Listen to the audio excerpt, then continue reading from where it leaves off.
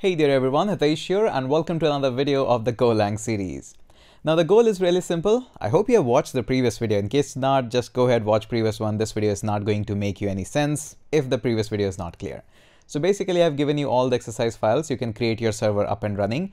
You can also install this Thunder client server and make a web request onto the URL localhost colon 8000 or 3000 or 5000, whatever you got, and /get. We make a get request, send this one, and we receive this data, hello from Learn Code Online. We want to receive this data. Now here is the goal and here's the strategy we are going to follow. We are going to create 3 separate videos. The first one is going to handle the get request onto our server. The second one is going to handle the post request, but the data this time is going to be sent up in the JSON format. And in the third video, we are going to create the same post form request, but this time instead of JSON, we'll be using the encoded URL form. So basically 3 major ways of how we send data to any web server. That's exactly what we are going to do. So let's go ahead and work through with that one by one, this video, all for get. And I'll show you something really not so easy way of handling the string as well. Surely you have to use or not, that's up to you. But I'll still show you that you're going to see this quite a lot in the other code files. So first, let's go ahead and say that we are going to create a package. Inside the package, or after the package, we are going to have a simple main method. Funct is really important one here. So we're going to say that welcome to let's say web verb video, and let's go ahead and call this one LCO. So that is nice and easy. Now what we're going to do here is we're going to create separate methods so that we can play around them a little bit. Let's call this one as perform get request, and feel free to use the first P as uppercase or lowercase based on do you want to make it public or not. Now after that, I'm going to go ahead and create a simple my URL.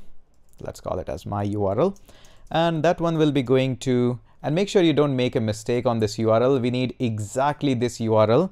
Otherwise, maybe there's a typo here, and just like there, we got a typo, there's 2H. Sometimes these are negligent and you won't be running anything. So make sure you watch it out very carefully, calmly, write this one and make sure you get this one.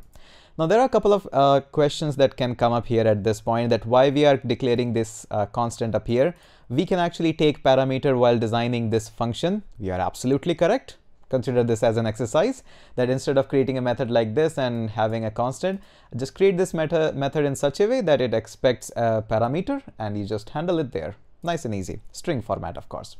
Okay, once this is all done, we have seen that how we can make a web request. It's pretty simple. We have already done that. We use HTTP and we can use a .get method and pass on my URL on that. Now, obviously, this may give you a response or may give you an error. Let's save this one. Obviously, the expected libraries are being imported. Come on, stay here. And there we go. Now we're going to go ahead and use the syntax. If the error is not nil, that means there is something inside the error. Then obviously it's a time to panic. So let's panic out and error this out. Okay, nice and easy. If the response is good, then obviously we know how to deal up with the response. But before you do that, make sure you don't forget that it is your job to close the request as well. So let's go ahead and defer that. So we're going to go ahead and defer this request to close it out. So we're going to say response dot body.close. So whenever all things are done, it's going to just close it and will do its job. So let's not forget that. Okay, maybe there are a couple of things you want to additionally do instead of just panicking out on error. Maybe you want to go ahead and find out what is the status code of this request. So probably you want to do that. So we're going to go ahead and say that inside the response, you have a status. Come on, this is too bad. Response, there we go. Why is it doing this badly? I'm going to write that response.status. Now it's not going to give me suggestion, really bad. We can go ahead and say that this is going to give me a status code. So come on, let me save this and hopefully, am I making a typo? Come on, don't do this to me. Okay, so hopefully this is all good. And this is making problem. It says missing a comma. Ah, that is fine. I get that. Okay, so we are able to get a status code. Probably we want to do some if and else statement based on if the status code is not 200 or if it is 400, 500 or something. Also, sometimes it is important that we want to grab the content length as well. In some cases, it is very, very crucial to have the content length as well. So let's go ahead and do that. And we're going to go ahead and say response dot content length. Okay, so there we go. All the content length and the basic FL stuff is all done with us. Now we have seen that in case we want to read this response of the body, all we have to do is take help of IOUtil, and we use read all, and inside this read all we pass on the response.body. It might give you a content that you can print out or might give you an error. In this case, I'm not too much worried on that.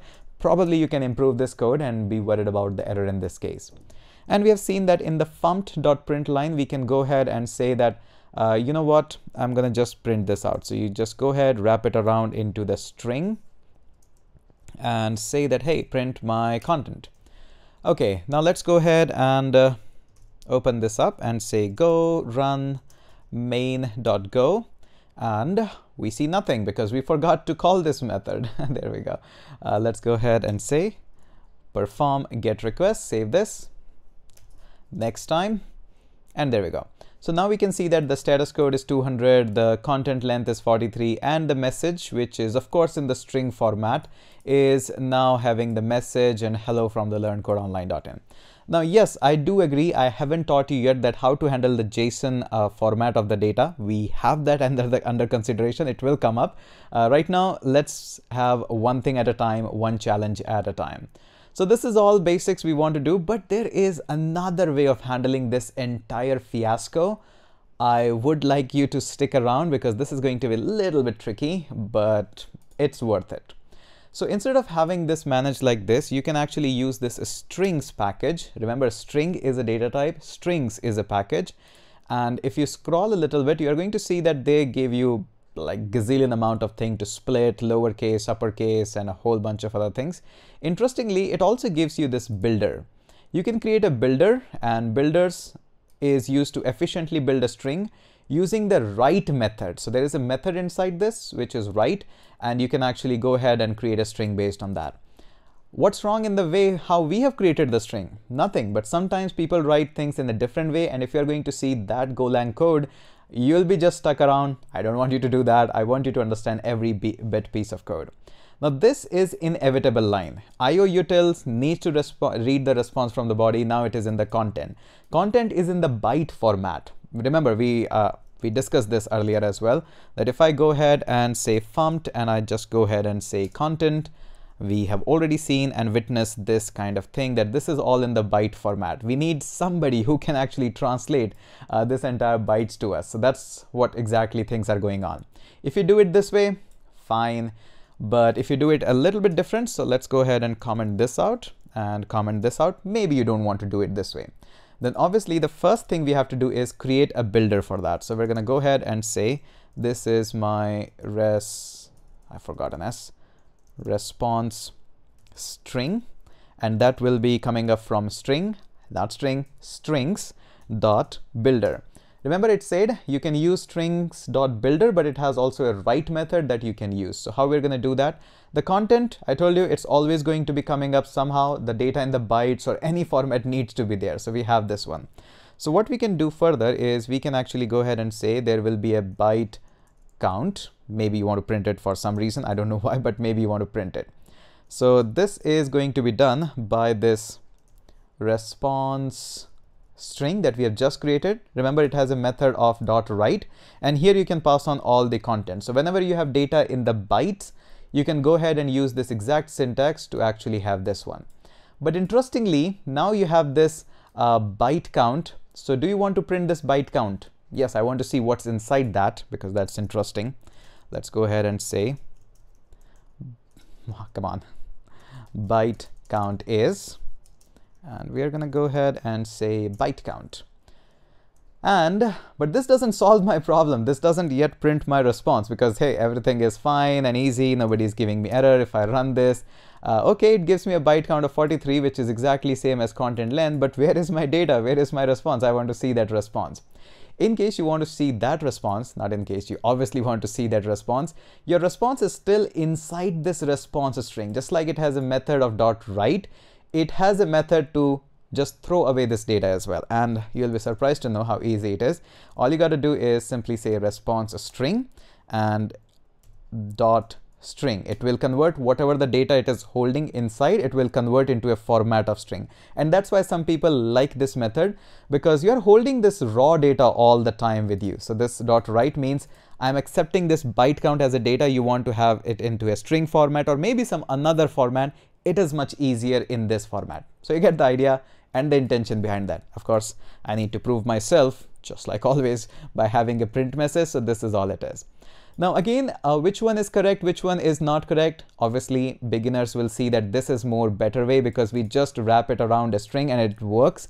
Yes, I do agree in some cases. In some cases, I would prefer this way because it uses a library which is much more powerful. All I have to do is just write one extra line, which is dot write.